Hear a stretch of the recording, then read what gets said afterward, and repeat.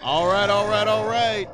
Can y'all hear me out there in Radio Land? Welcome to the Lions. I don't feel like they can hear me. Welcome to the Lions Den.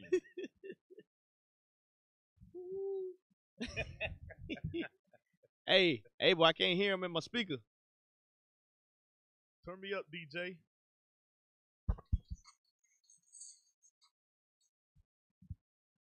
Salon. All right. Hey, who's monitoring us on Facebook? All right, they can hear us. They can hear us. All right. They said they can hear us. All right, yes, I can hear you. Okay, cool. Well, if y'all can hear, that's fine. We just got to make do.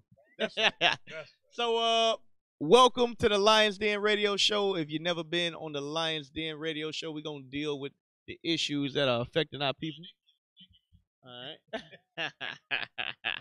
I'm one of your co-hosts. I'm Captain OC. Who we got? Officer Kimuel. And Kuta Kente. Soldier Azariah.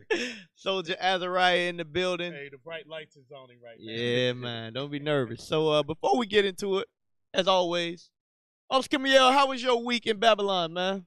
It was another week in Babylon. Yeah.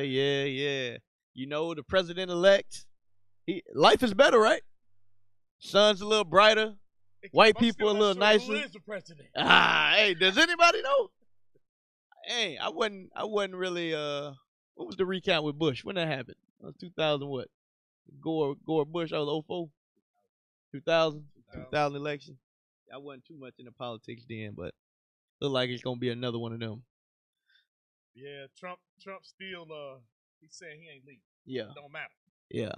He got a few more days to write in a law so he can stay in there forever.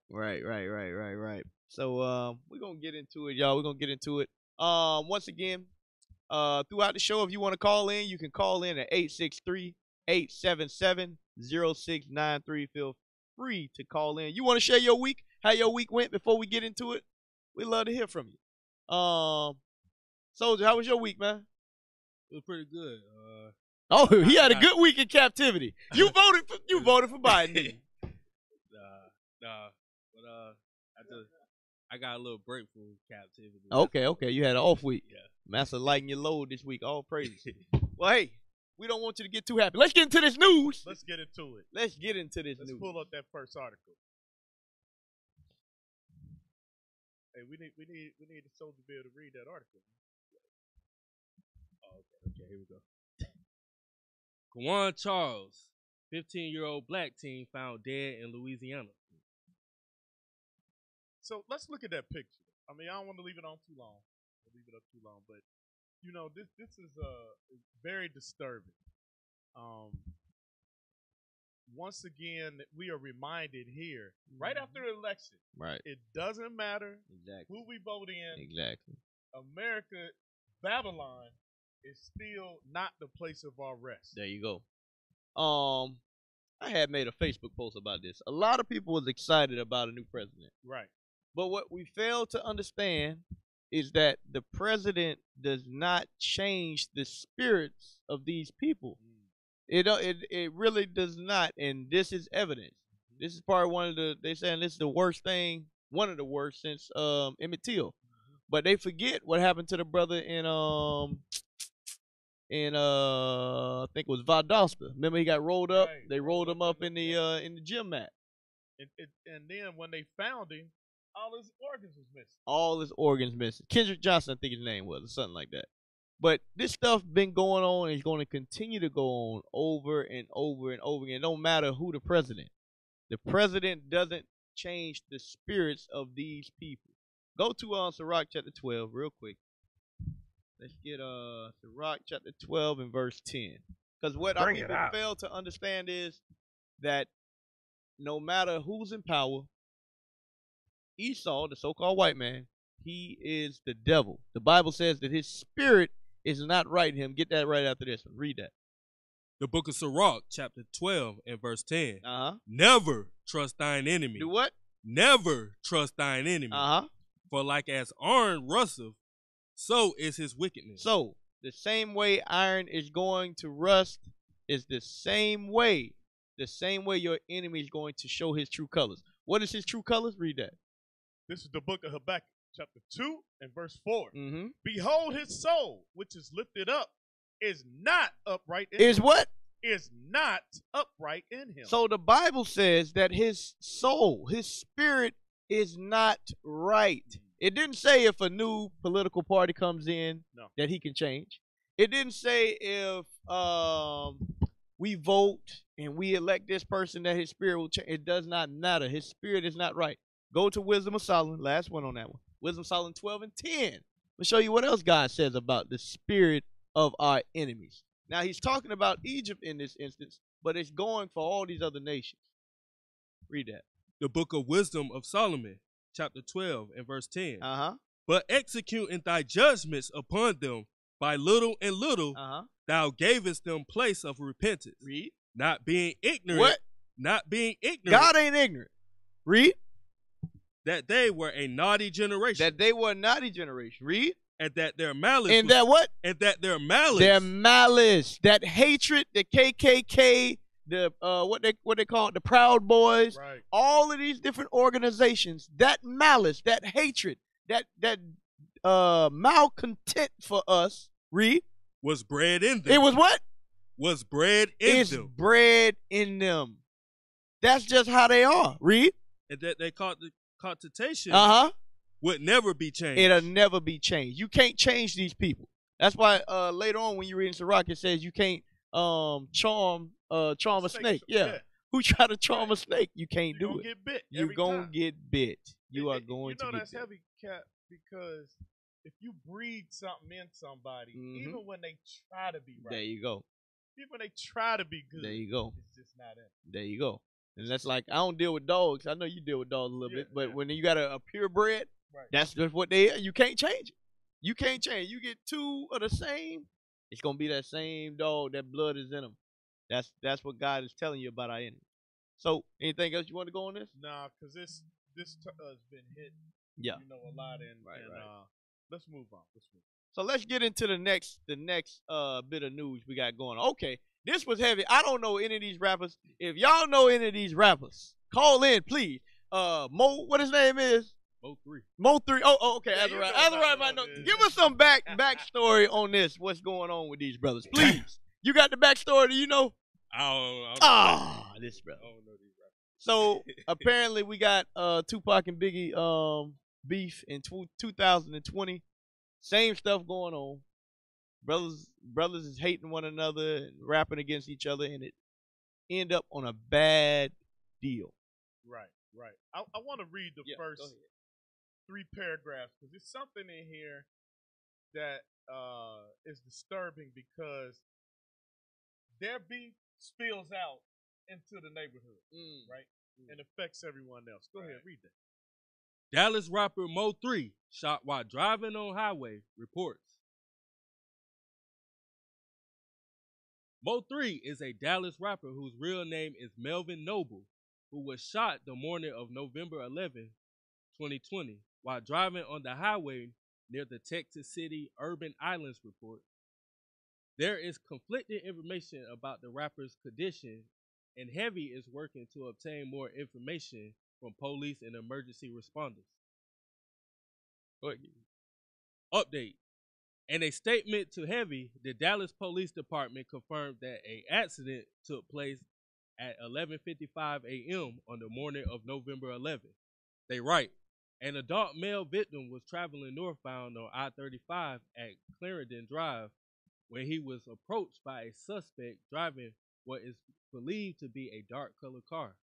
The suspect, described as an adult black male, exited his car armed with a firearm and began approaching the victim's car.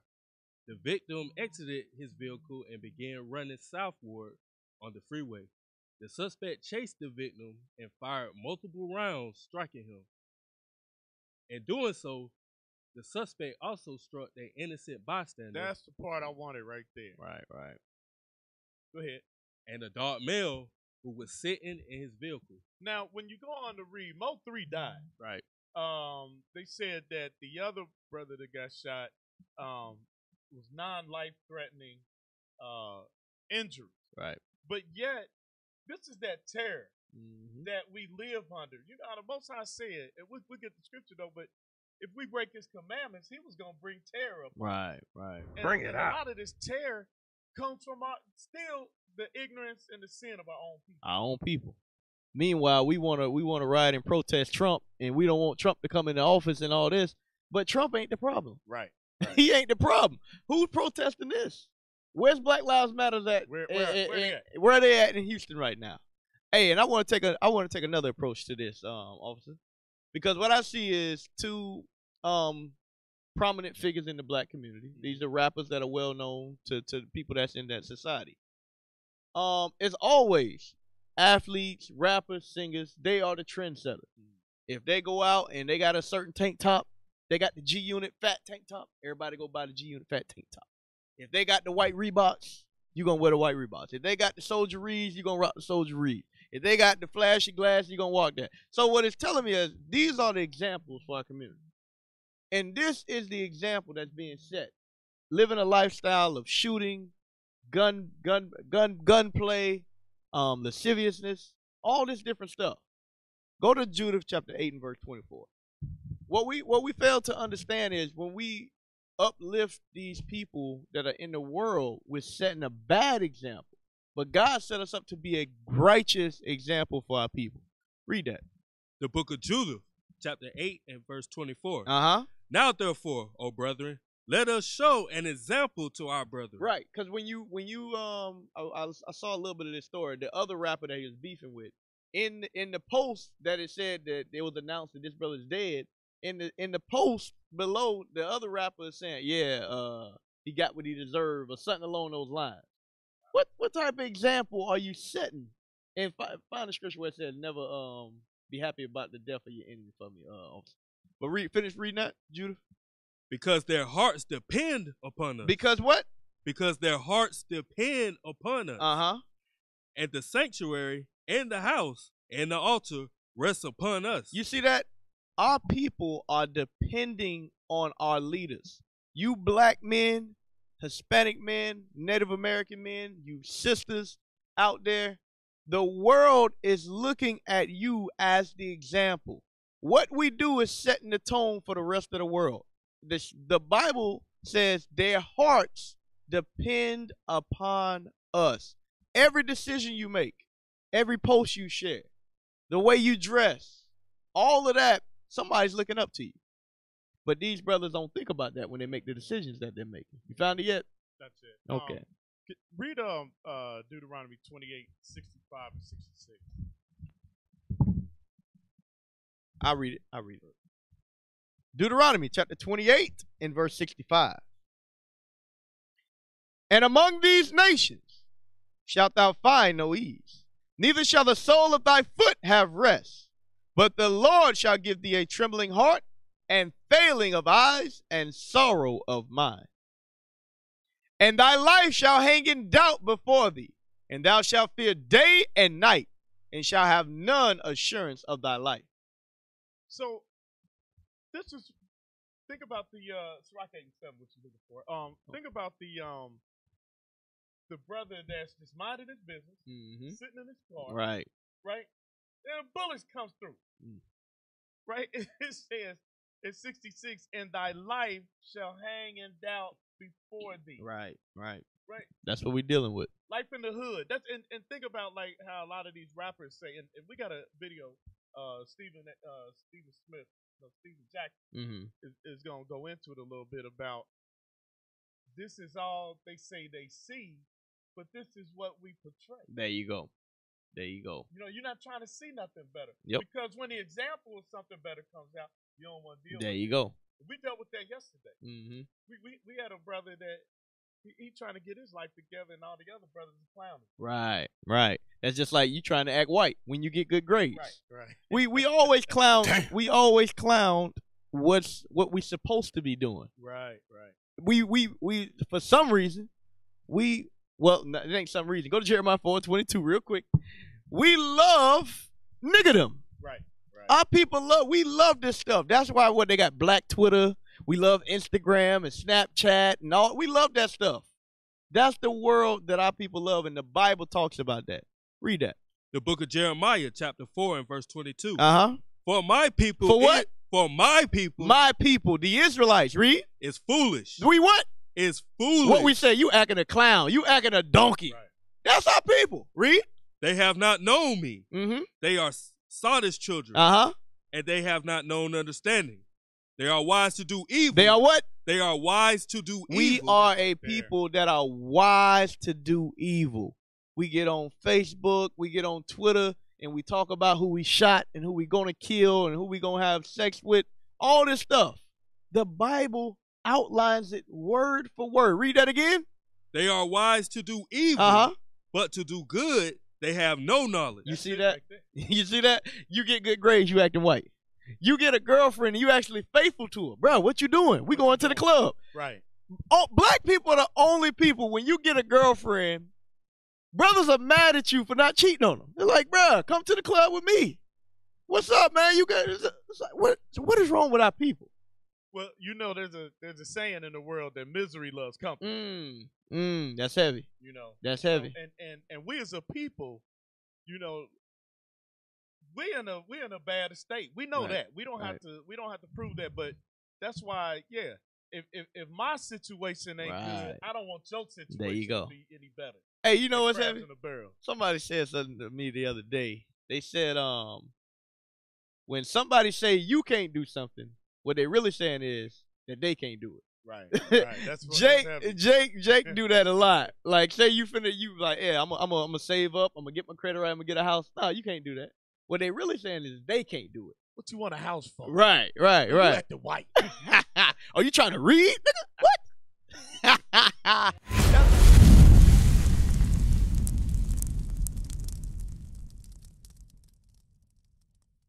We used to scream black power while heroin was pushed. But at the end of the day, nothing's in vain. IUIC has been given a vision.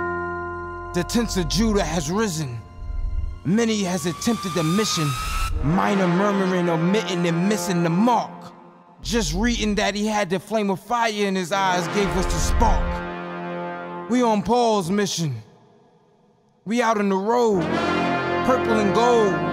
From Mexico, Cuba, Haiti, Ghana, Sierra Leone. 144,000 boots banging, concrete crackling. These are our men repented at heart. The scriptures is proof.